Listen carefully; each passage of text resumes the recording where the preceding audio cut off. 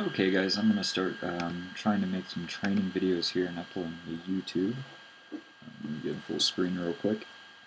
Alright, a lot of you have had questions about what to do with your scrolls. I touched on this a little bit in the file that's on the group page, but I just want to go over this real quick.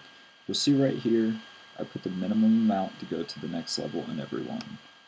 Looks like I accidentally put an extra one in that one. No big deal.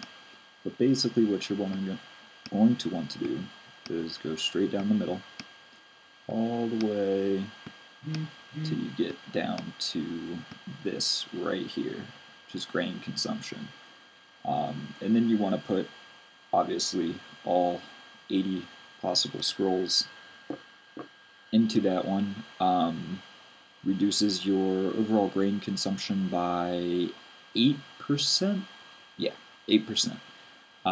Which doesn't seem like a lot, but that in combination with the building that you get once you have discovered the agreement with, what is it, Eleusis, whatever.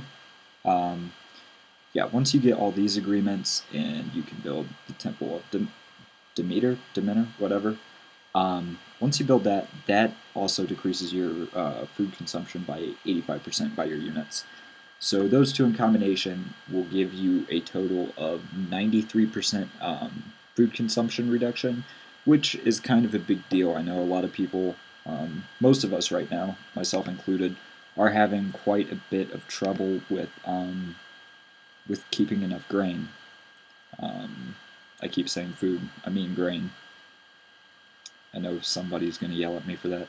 But yeah, I mean, mine's at 235 an hour, and that's boosted. So unboosted, you know, it's close to zero, and that's bad.